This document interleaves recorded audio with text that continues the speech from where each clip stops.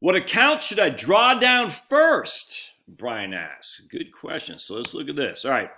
So Brian writes in, been subscribed for a number of years. Write to see if I could get your opinion on something. I'm going to retire in 3 years at the age of 58, and I'm conflicted about what accounts to draw down first. Before I take Social Security, excuse me. I was informed from another source to take my personal savings account first to supplement my pension and then use my 401k later if need be. I'm asking, would it make more sense to me use a yearly 4% draw of my 401k in order to take advantage of being in a lower tax bracket during that time? Once I take Social Security and my pension will be more than to supply my needs. My concern is having too much in my 401k for RMDs around 72. All right, so just can we stop the 4%? Stop! Stop! Ah! Look at my man says, look, by the time I'm taking my Social Security, my pension would be more than enough to supply his needs. So forget the stupid 4%. This 4% has nothing to do to you, man. Good night. Stop. Stop this crazy. Jane, stop this crazy thing. All right. Just take what you need from the 401k. Now he's got a pension. All right, so we got a couple things here. Hey, we know he's going to be post-55 rule, post-54 rule, frankly. Which means, again, let's just look at the IRC. Hold on a second. Here's the IRC, the IRS code, the Internal Revenue Code, and it's from the irs.gov. Retirement topics, exceptions to the tax on early distributions. So we're just going to go up here to Control F, and we're going to type in 55, and lo and behold, separation from service. The employee separates from service during or after the year in which the employee reaches the age of 55. Notice age 50 for public safety employees. We'll have to revisit that again because it's been a couple years since I did that. That's huge, man. All right, and as I say, qualified plans, yes. Yes for qualified plans, which is a 401k, etc. An IRA is not a qualified plan, so this is only for qualified plans. I hope that makes sense. Qualified plans, and this is huge, qualified plans, public safety employees, border protection, federal firefighters, air traffic controllers, federal law enforcement officers, customs, defined benefit, oh my goodness. So it's basically, I mean, it's federal firefighters is basically the first responders, if that makes sense. All right. I want to go back to, we'll come back. This is different.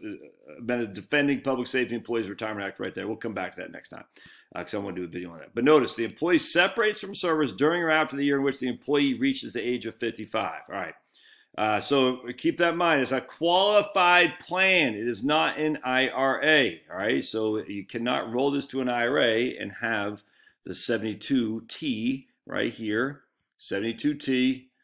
Apply. You have to keep it in your 401k. All right, so I just want to be clear this. My man Brian says, rule 55, you keep in your 401k, you can take money out as long as you separate from the plan and it's still in the plan. Separate from and work after the age of 54 and the money's still in the 401k, which in this case is going to be. That's the right. That's what it is right there. I just read it to you. That's straight from the IRS. Not tax-free, but penalty-free. Now the question for Brian is, I don't know what this deal with health insurance is. I don't know. All right, so that's the issue. He's got a pension. He might be union. I don't know. He might have a government pension. I don't know. So two things come applicable here. And this is where this isn't in financial planning school. It's just not. It's very interesting dynamic with the new law of the ACA, the Affordable Care Act. So if Brian needs income to live on, well, he's got to get it from someplace. But if Brian also needs health insurance, he's got to get that from someplace too. So these two things kind of compete, if that makes sense, in some regard. So if Brian needs income, he's going to have to take it from his personal savings or his 401k. If he needs health insurance, he should take it from his 401. If he needs health insurance outside of his previous employer, Cobra, or I guess after Cobra, doesn't have a pension, doesn't have a union. I mean, if he doesn't have union health insurance, he needs to get health insurance from someplace. Well, he doesn't really need to, but you know what I'm talking about.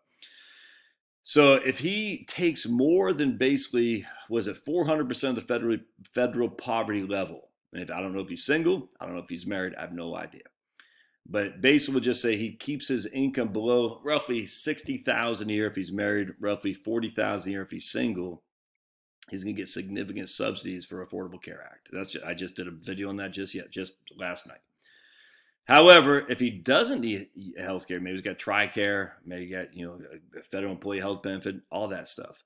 then man, you should be drawing down your 401k. I mean, if you have healthcare covered, you should be drawing down your 401k. Even if you don't have healthcare covered, you should be drawing down your 401k until the extent of, like I said, 60,000 if you're married. And like, I don't know his specifics, but I'm just being broad based there. So you have to dive into this a little bit deeper. Roughly 60,000 you're married, 40,000 or something like that if you're single, to make sure you qualify for the ACA, because those subsidies are huge, man. So I hope that makes sense. So again, this is new to financial planning realm. It wasn't always like this, just last 3 to 4 years. All right, so you got Obamacare subsidies.